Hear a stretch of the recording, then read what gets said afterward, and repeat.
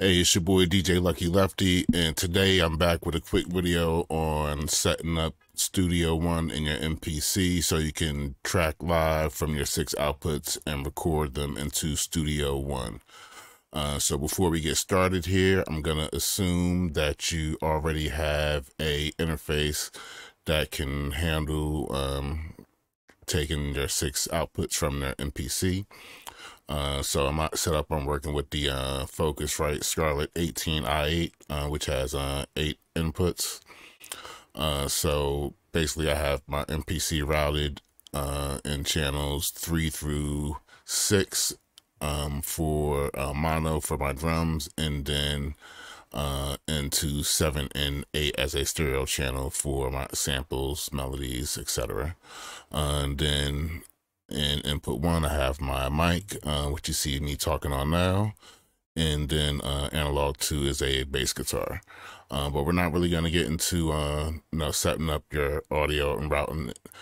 Today's focus is basically the MIDI settings in both your MPC and Studio One, so everything will be synced together, and how to offset the recording delay.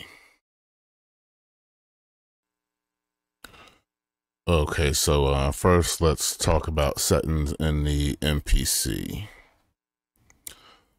So first you want to come to Preferences on your MPC. And there's going to be 3 things we want to look at. So for your input and output ports, so I'm using the USB cable. So under remote, you want to have everything checked off: global, control, and track, and then sync and track on the outputs. If you are using the 5-pin cables, then you want those things checked off for ports A or B and 1 and 2, depending on where you have your 5 pins plugged in.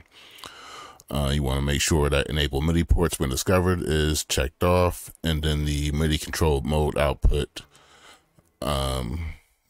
does not really matter. As you see here, mine is still set to A, even though I'm using the remote. So this is not gonna really matter, but should typically match this, but this is not gonna affect what we're doing here. Next, you want to make sure that the sync receive and sync send are both set to MIDI time code instead of beat clock, and then you want checked off for it to receive and send MMC messages. And then lastly, you want to leave the frame rate at the default of 30 drop, start time all zeros, and off program change, MIDI input filters non-checked. You can leave all that as default. And so that's going to be it on the MPC side in terms of your setup. So now let's go over to Studio One.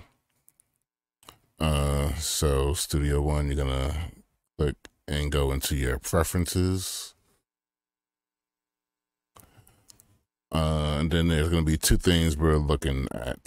So first, you're going to go to external devices, and you need to add your MPC.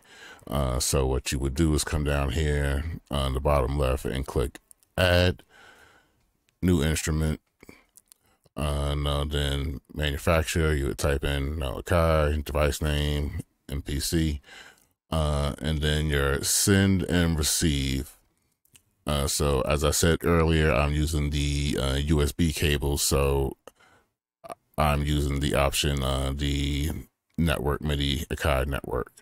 If you are using the 5 pins, then you want to in my case, my 5-pin connection goes through my Scarlett. So if that was the case, I would pick the Scarlett for both the receive and send to.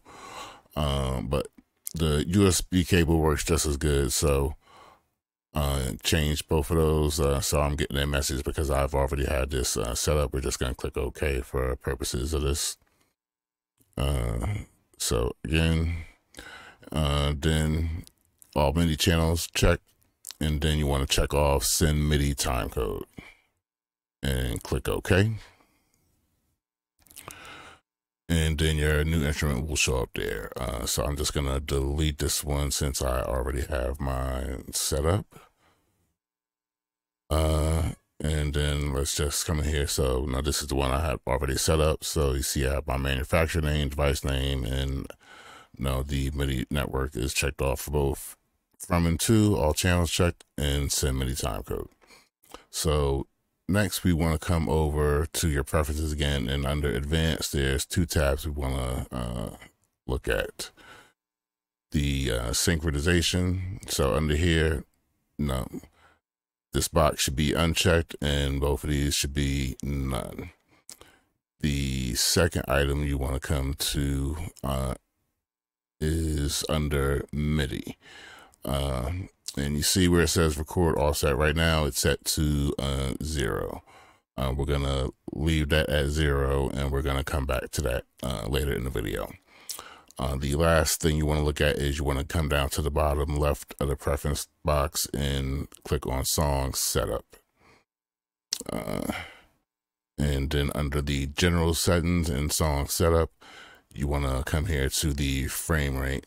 By default, Studio One keeps it at 25. You want to change it to 30 drop to match what your MPC setting was that we just went over. And okay. So now that we got that set up, now when you hit play in Studio One, that will start your MPC as well.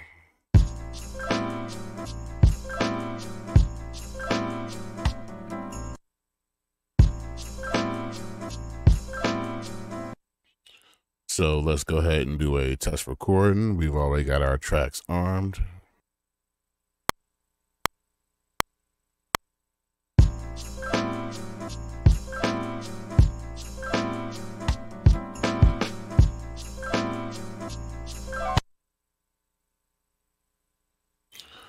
Okay, so let's unsync our MPC so we can hear just the playback.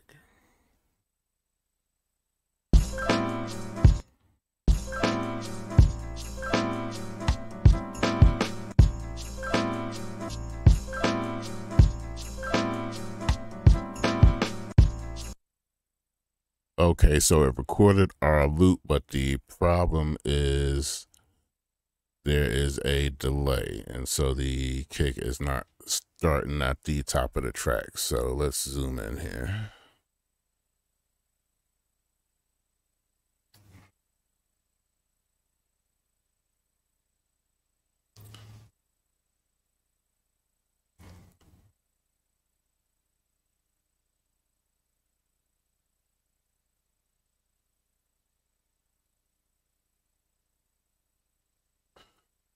So you want to put the cursor right at the beginning of that kick. So if you come down to the transport, you want to make sure it's set for samples. And so once it's set for samples, you have it at the beginning of your kick. So it's giving me 3018 samples. So now you're going to go back into Studio One preferences. And under the advanced tab in audio, under record offset, you're gonna put that number, but you're gonna put it as a negative value. So negative 3018. Apply. Okay.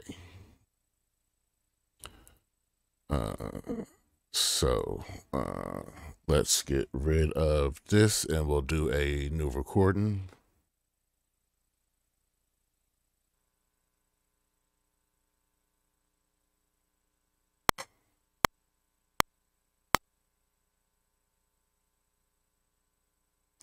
So I forgot to resync the MPC, so let's undo that and try it one more time.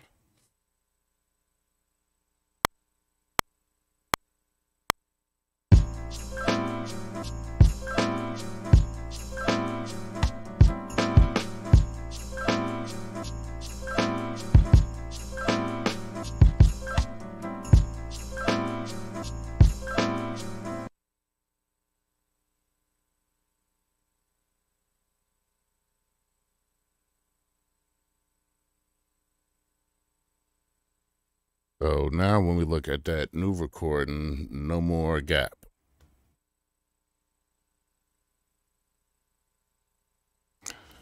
So now that kick is flush right with the beginning of the track.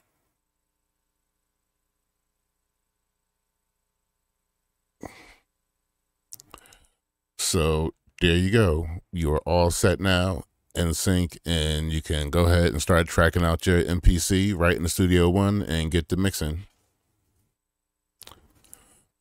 So basically the same thing is applicable to Pro Tools. Some of the settings are slightly different, and I will be doing a video covering this same technique in Pro Tools and getting your sample record offset all synced up.